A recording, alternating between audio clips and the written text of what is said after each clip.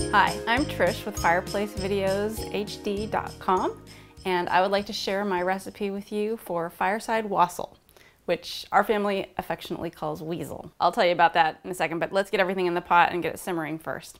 So, this is everything you need, and it's really, really simple. You start out with 2 quarts of apple juice or apple cider, which I'll pour in first.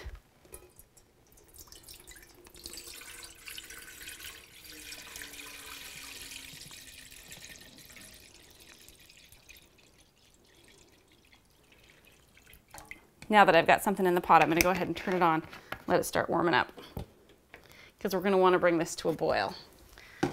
Okay, now we need 2 cups of pineapple juice, and you can watch me try not to spill this.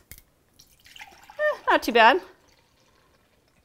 You can also get the little tiny pineapple juices. It takes, I think, about 3 or 4 of them, but the big ones, less expensive. Next, you're going to need 2 cups of orange juice.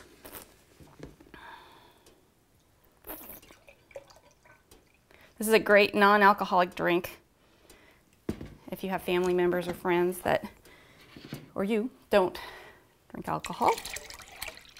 Or it's great for a kid's party too.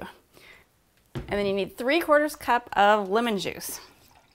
There, that looks good. Pour in the little kick. Right there. Great. Need a 1/2 cup of sugar. Probably because of the lemon juice. Okay, and then you'll also need 2 cinnamon sticks and 12 cloves. And tie those up in some cheesecloth so they're easy to get out of the wassail. If you don't have cheesecloth, you can just throw them in there, but it's just more work later to try and fish them out. You don't want people to end up with a whole clove in their mouth. So I have to tell you my story about why we call it Weasel. I found this recipe on the internet about 10 years ago, and it actually comes from an unnamed library book, so there's a lot of history here.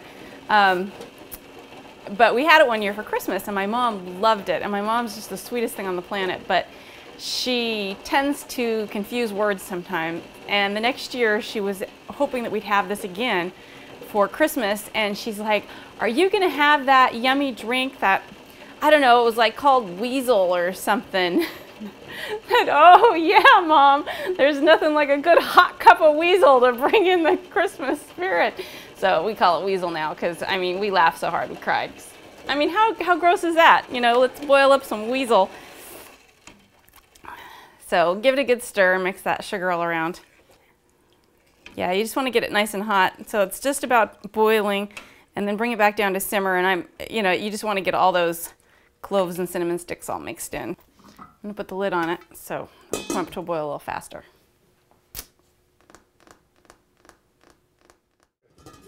Okay, looks like it's boiling, so that's good.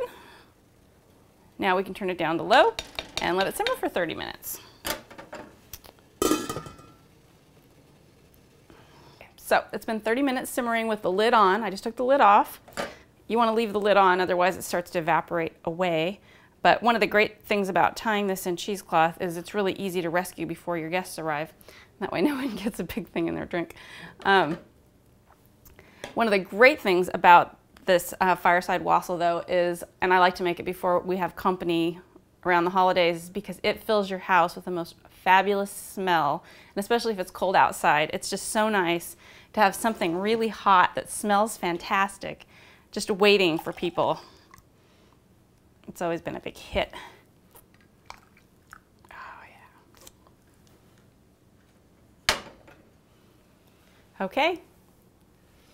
Fireside Wassail, or a hot cup of Weasel, whatever you want to call it. You can use our name too. Yum.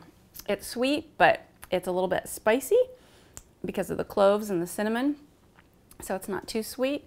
And the orange juice just really tames down the pineapple juice. Oh my gosh.